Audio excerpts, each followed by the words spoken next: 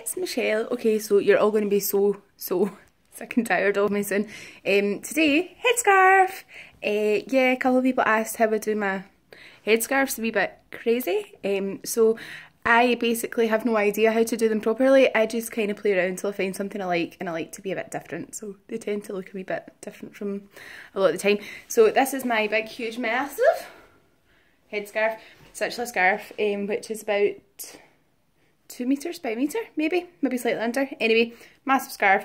This is what I do. I basically pop it on the top of my head as so, for the wee top knot scarf thing, and then wrap it round the back. I tend to cover over my ears. Sometimes I wear earrings, so I don't cover them right over. If I want to put in a wee pair of danglies, cross it over at the back. So incredibly straightforward.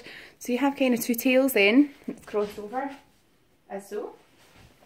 Then bring it up.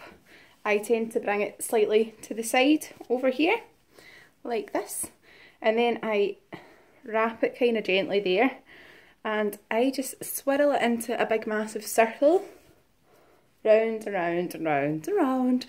Initially I was actually using a bobble to wrap round it as though it was like a bun in my hair. I've stopped doing that because it ended up looking a bit bonkers. Then I just tuck that under through, pull it out as so, tuck it back under. It's so secure, you can jump up and down, do what you want to do, it won't fall, won't fall off. Might make you dizzy if you do that though. So that would be what I do. And then if you want to wear wee dangly earrings or whatever, you can faff around with this if you want it to look bigger, wider, broader, smaller, whatever. So a bit different, just fancy something for a wee bit of a change.